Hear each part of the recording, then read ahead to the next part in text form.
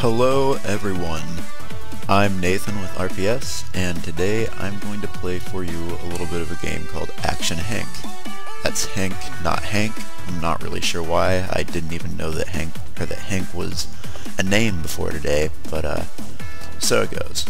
So the basic setup of this game is that it's a kind of timing and running based platformer, somewhat in the vein of old school Sonic games, but it's also got a little bit like of a time-based element mixed in with it, so, and leaderboards and things like that, so almost kind of Trials-y in that respect. Trials being a stunt-based motorcycle game for those who don't know about it. But the theme here is especially vibrant and noticeable. It's kind of a toy thing. Like you play as a toy, everything takes place, at least so far, in this bedroom setting where you've got things like posters on the walls and a guitar, and actually kind of age inconsistent, to be perfectly honest. Like sometimes it looks like it's a little kid's room, other times it's like a teenager, whatever. Anyway, point being is that that theme is realized really nicely in a lot of the levels. It's used very creatively. So let's dive in and I will show you a bit of that. So yeah, you can select various characters. I haven't unlocked that many yet, but for now I've got Henk himself, who can be regular Henk, or, and I have unlocked this, Henk in a dress. It's a very nice dress. For now we're just going to go with normal Henk though. And yeah, I guess I want to show off a bunch of my favorite levels, and this one, I think, it's called Hot Feet, really exemplifies the game, at least among the easier levels it does. So let's go with that one first.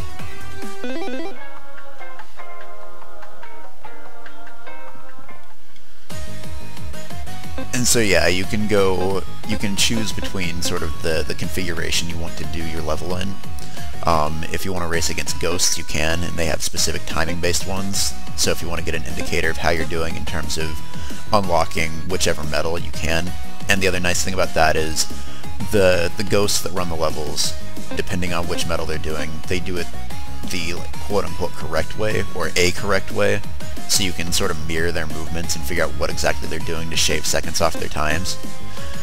But if you want to, you can also do no opponent, or you can do friends. Unfortunately, at this stage, I don't have any friends. Not in real life, that would be very unfortunate. I'm 25, people usually have made at least a friend by then. I think that's actually required to legally continue being allowed to live. But yeah, or you can just do no opponent. So whichever one you want. I'm going to go with bronze so that you can't see how incompetent I am. So first thing about this game is the butt slide. You do a lot of running, but sliding is more advantageous for building speed. For instance, right here. And see, I like how you go under the bed and there's like creepy things under it and stuff. It's all very Toy Story, but kind of distorted. And then you get this kind of like Tony Hawk half-pipe thing going on. And just a big jump. And done. And yeah, levels are, well, they're not always that short. They're fairly short. Like, they're meant to be run in 30, 40 seconds tops. But, it kind of depends on what sort of level you're doing. I've unlocked some more now that are a little bit more puzzly as opposed to just running. So let's jump to something like that really fast.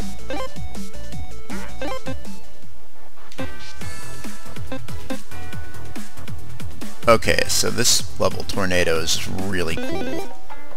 Like, it's just really fast and really fun. And it's like all sliding.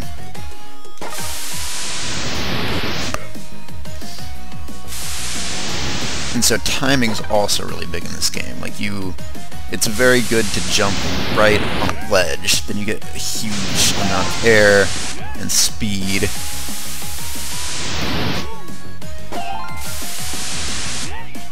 And if you don't, you die.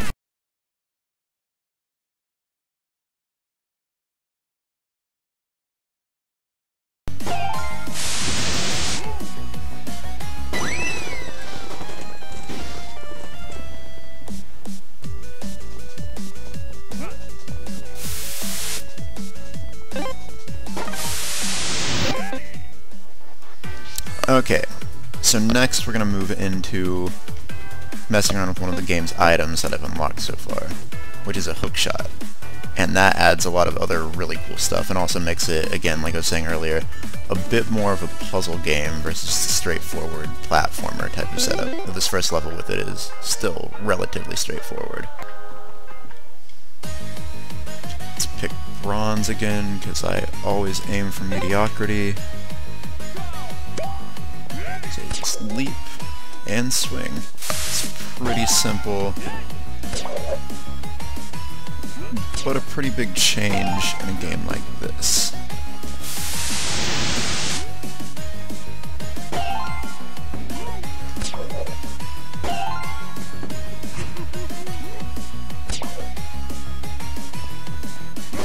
Yeah!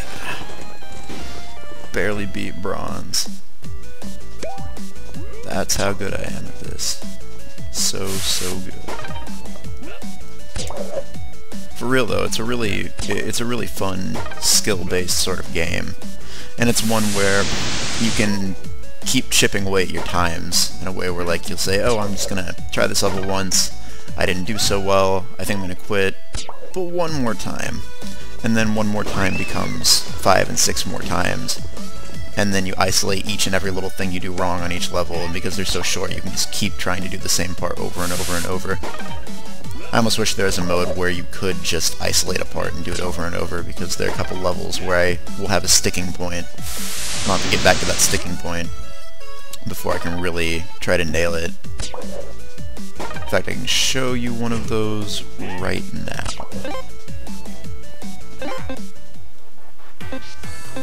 So, there's also a sort of boss character you can race.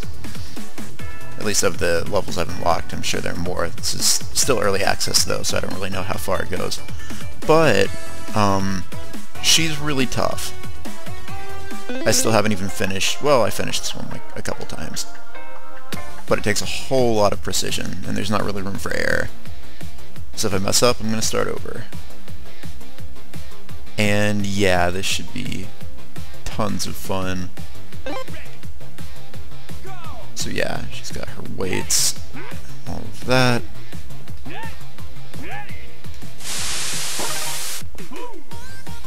See, like, catching on that corner right there probably just took me out of this race.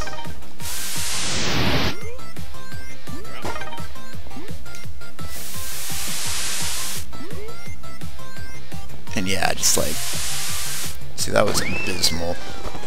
I usually do at least a little bit better than that, but requires tons of precision, and it's really only in a couple spots where it counts huge. Like right there, you've got to time the jump just right, or else you'll catch on the corner and lose a couple seconds. And then when you hit this, instead of sliding the whole way right here, you need to do a quick run first. So it's tons of little things like that, and you notice them on repeated playthroughs, and you just do it over and over and over again. But the upside to it all, I'm just gonna pick a random level at this point. Well, actually, no, I'll show you a very puzzly level that I still haven't quite figured out how to beat in any reasonable time yet. This is another hookshot-centric level, but it's not straightforward at all. So see, you're like flipping around this giant thing, and I don't think I'm supposed to be able to do that, but let's just write it anyway. So this part really gets me, like, you gotta time it just right, and even if you do, sometimes you just end up in this horrible, doomed situation. Yeah.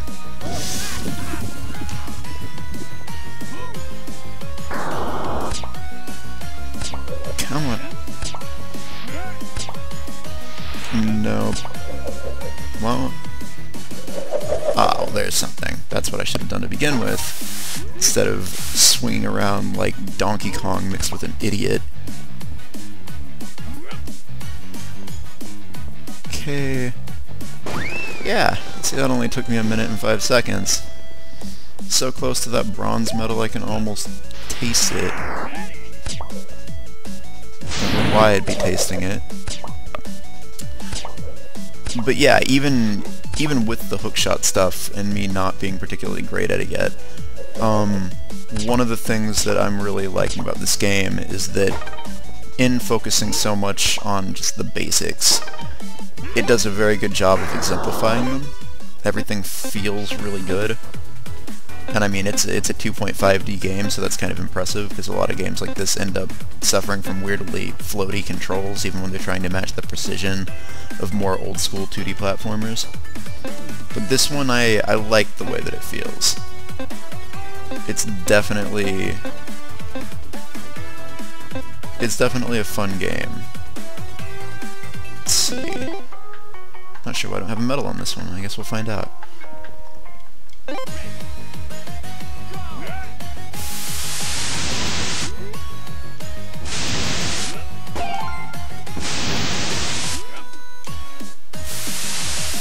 I mean, a lot of it is, and you know, it's gonna sound silly when I say this, but a lot of what makes it so good, I died, is the butt slide. Especially when you've got a controller. Like, the second that you hit the ground, you just mash down on the trigger, and it feels really great. If you take one thing away from this video, let it be that. Butt sliding feels real good.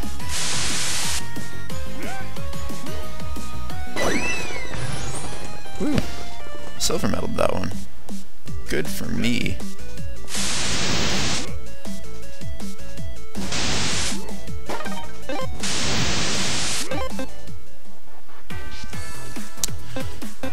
So anyway, that is kind of a brief overview of what Action Henk is all about. It's still in early access, so obviously there's going to be a lot more to it as time goes on. Honestly, couldn't tell you what. I'm looking forward to finding out. Oh hey, see, we've got inventive level names like WIP-20, WIP-9. The ultimate test. That's enticing. Seeing as I can't even pass the first easy difficulty test, I'm gonna go ahead and say I'm not ready for that one.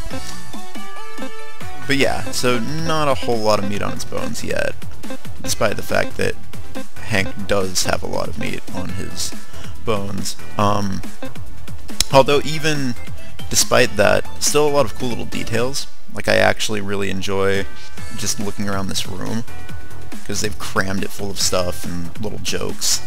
Like, when it gets around to this point on this wall, I believe. I think it's this one.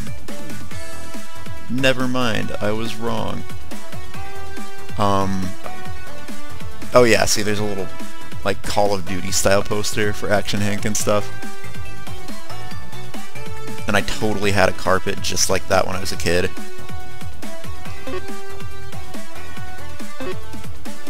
Yeah, beyond that, I mean, you just got your leaderboards and stuff. So, very early, but also pretty fun to play. I recommend that you check it out if you get the chance. For now, though, this is me signing off. Thanks, everyone.